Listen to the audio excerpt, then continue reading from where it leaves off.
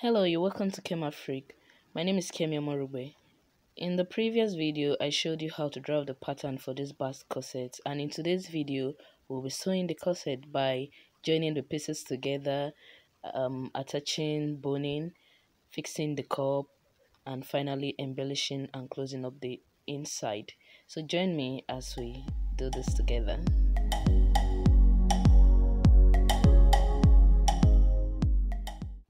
Here are the patterns we cut out from the previous video, and I proceeded to lay this on a piece of fabric, cutting out each of the piece with half an inch allowance all round, including the cups. So I've cut out 4 pieces for each because I intend to line it with the same fabric, and this is just for one side, from the center front to the side of the front to this side back and to the center back.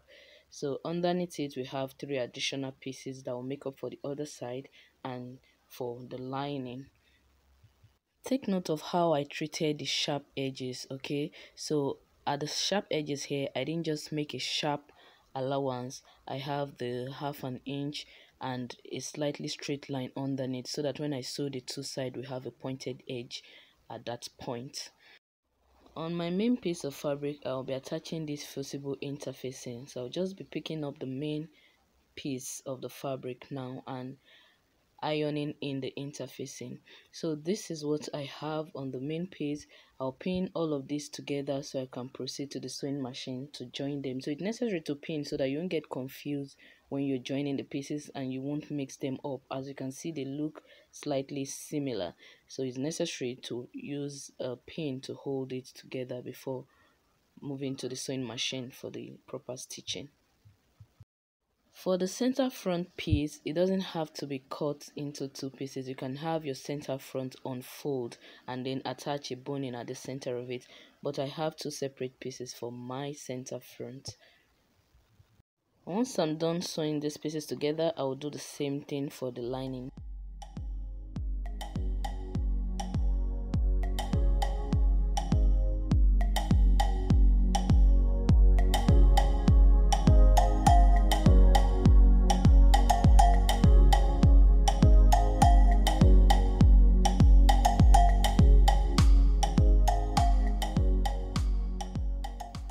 Now I'm done joining the pieces together, and this is what we have on the outside and we have this on the inside. I've gone ahead to iron the seam lines. Notice how I pressed the seam on the right towards the right and that of the left towards the left, and the one at the center I pressed the seam allowance open. That's because of the way I want to attach the boning to the fabric. So you can see how good it looks right now. These are the pieces for the cup, and we have one for the left, the other for the right.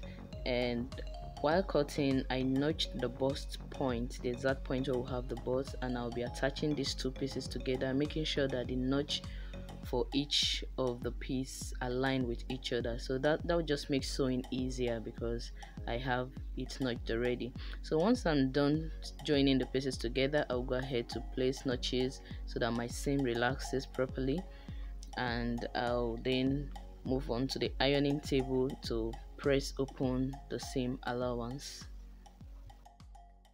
So this is what I have so far. So I picked up my already made bra cup, which I'll be using for this project. You can also use a wadding or breast pad and sew together, but then I'll be making use of this already made cup, which I'll be attaching to the cup cut out from fabric, and I'll be sewing it together by half an inch. So because the sewing allowance on the cup is just 1/4 of an inch, I'm pushing it in by additional 1/4 of an inch so that I can sew by half an inch.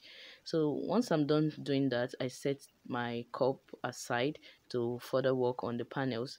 So I'm using this Rigilene boning to create a structure for the corset, and what I'll be doing here is to attach it to each of the seam allowance from the inside. So just place it this way. Before you do, you can go ahead and iron the Rigilene boning just so it stands straight, but I didn't do that. Okay, I wanted to experiment to see what will happen if I actually decided to make use of the curve you get from the ridgeline boning normally.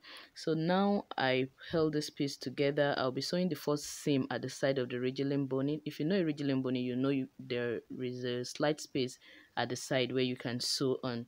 Okay, so I'll be covering up the top of the boning with my masking tape just so it doesn't hurt while the corset is on the skin.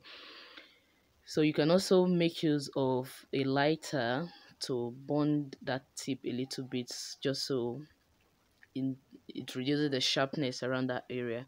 So once I'm done sewing on one side, I closed up the allowance, okay, and see on the other side of the ridgeline boning. I will do the same thing on each of the seam allowance.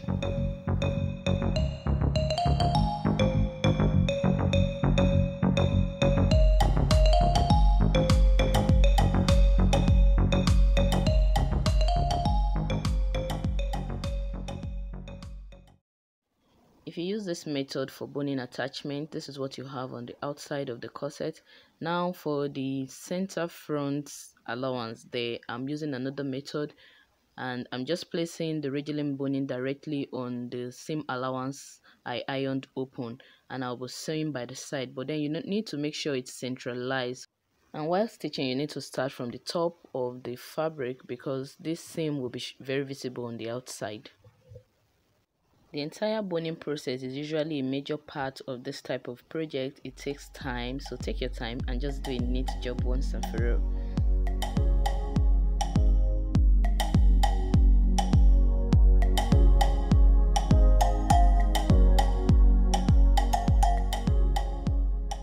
Now I'm done attaching the boning at the center front, and this is what we have. Observe how different it is from what we have at the sides. So this is my lining. I've gone ahead to repeat the entire process for the lining, attaching the cups together and sewing all the panels together to give this. So I'll go ahead and attach the cup to the panel and sew them together by half an inch. So the only difference here is that there will be no already made cup attached to the lining. So here is the main fabric. I've attached the already made cup in here after ironing open the seam allowance. So remember to do that, it can help your cup look neater. So now I want to drape fabric on this, and I've done that on one side already so that you know what we are aiming for. So I'll be picking up a piece of fabric on bias, making sure that I'm draping this on the cup on bias so that it will be slightly stretchy and it will relax properly. So I'll just make the first pleat right there. You want to make sure that the pleat aligns with the same line on the cup. Once I'm done creating my preferred drape, I'll go ahead to pin the fabric around the sides of the cup, and I'll be cutting out the excess fabric.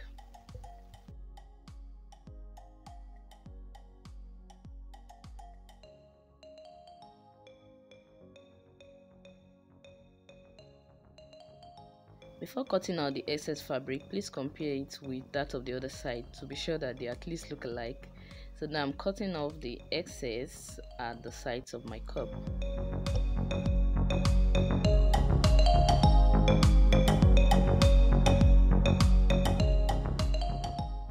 Now here are the cups looking really cute.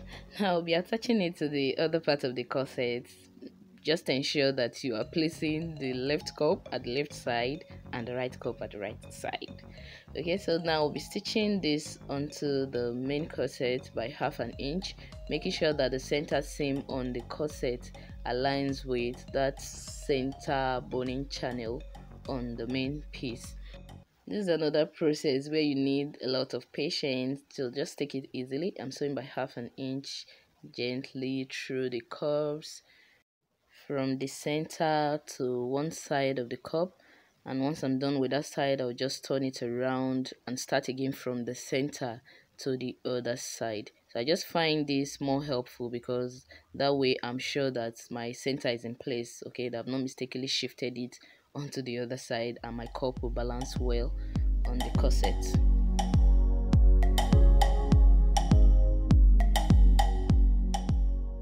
Now I'm done attaching the cup and it's time to top stitch on the main piece of the corset, not the cup. Now making sure that seam allowance is away from the cup, but this process will be really tedious without notching, so you have to notch around the corset cup to ensure that the seam relaxes properly. While doing this, be careful so you don't cut out the main part of the fabric, and you're doing this on only the allowance. So now I'm top stitching on the corset just below the cup, and I'm doing this by 1/4 of an inch. So this just helps the entire complex sit more relaxed into each other. Wow, now I'm done with the cup and I have the lining here. I've repeated the entire process for the lining piece as well, fixing the cup. Like I said earlier on, the only difference is that we don't have an already made cup attached to the line. So now I'll be turning the top of this corset with the lining, sewing the two together from one side to the other by 1/2 an inch. While doing this, ensure that the seam allowance on the main corset aligns with that on the lining so you can maintain a balanced look. And once you're through, proceed to notch round the curvy parts of the corset. And you know why already, right? The next step is to top stitch on the lining. So the seam allowance facing towards the lining, you'll be top stitching by 1/4 of an inch.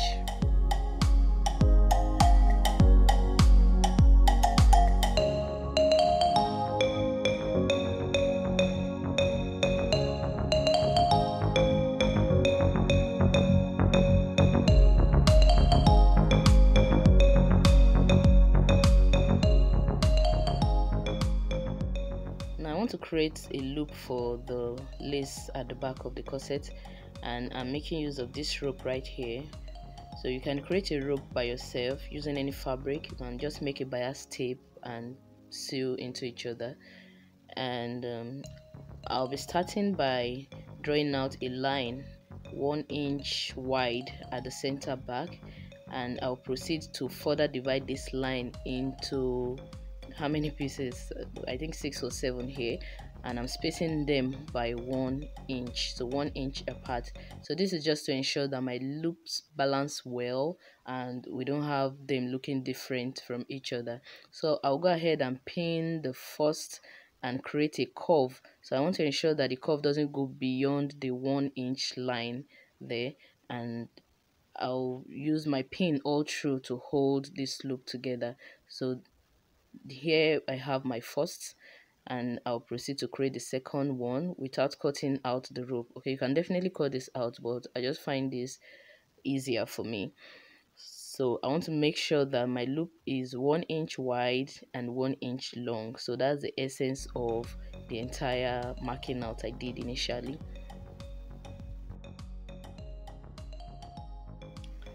So this is what we have once I'm done creating the loop, and I'll go ahead and stitch right at the edge there, maybe by like 1/4 of an inch.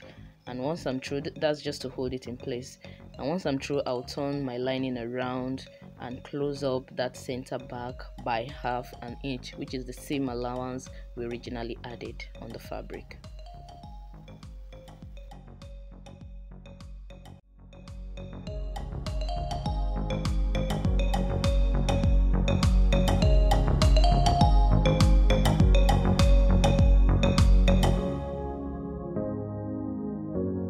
At this point, I decided to play around with a mesh fabric and just create some gathers around the hem of the corset. So I have this, I think this is about 10 inches wide, and it's as long as you want it to be. So but then the width is about 10 inches. So I'll be folding this into two in a way that one of the fold will be smaller than the other, so I can have layers. Then I'll go ahead and pleat it into each other like so. So I have 2 layers here, one smaller than the other, or should I say one shorter than the other, and I'm creating pleats right there. I'll be attaching this to the hem of the corset just to give it some life.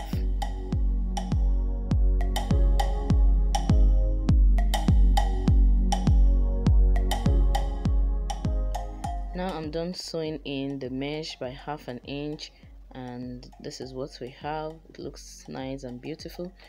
Next, I'll be closing up the only opening we have left now, just around the hem of the corset. Okay, we have closed up every other part of it, so you can see it right there. So now I will turn around my entire lining and hold that hem onto the cloth. Okay, so lining onto the cloth, I'll be pinning it, holding it down with pins, making sure that the boning channels, that's the seam allowance on both the lining and the cloth, align with each other. So I'll be holding it down with a pin, and I'll proceed to sew by half an inch, leaving about 6 to 7 inches opened so that we can do the final closing on that point using a ladder stitch.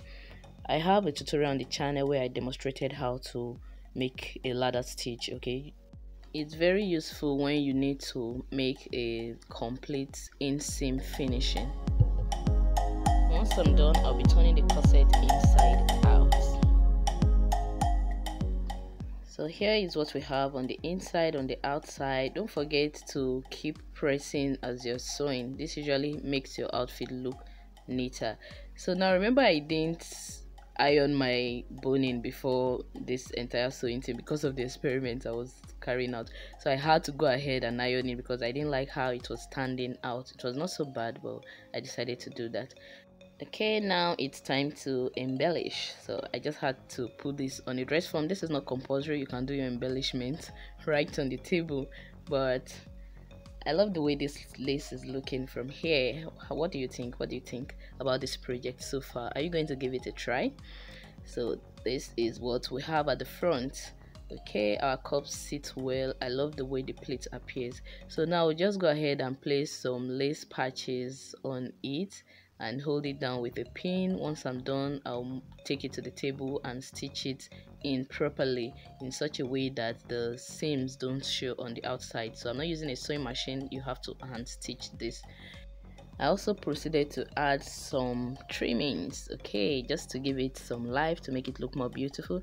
So I'm attaching this onto the fabric using a fabric glue. So ideally this should stick to your fabric when you steam press, but then you may even still need some tacking to keep it in place. Okay, don't rely on that, especially after washing. So now I'll proceed to the table to sew in the lace patches. You can see what we have already, and I love the look. I'll also be attaching some pearls on the roses before stitching it onto the fabric, so you can see the white pearls we have on it. I just think it makes it look even more beautiful. Please give this video a thumbs up if you haven't. This will help more people get to see my work. Thank you. So finally, here we have it, a beautiful piece hanging on a dress form. I absolutely love this piece. I love the colors. What do you think about this? Please leave a comment in the comment section and let me know if you had fun watching this or if you've learned something new from this. Thank you, and please watch my next tutorials and the previous ones. Subscribe to the channel if you haven't, and have a beautiful day. Bye bye.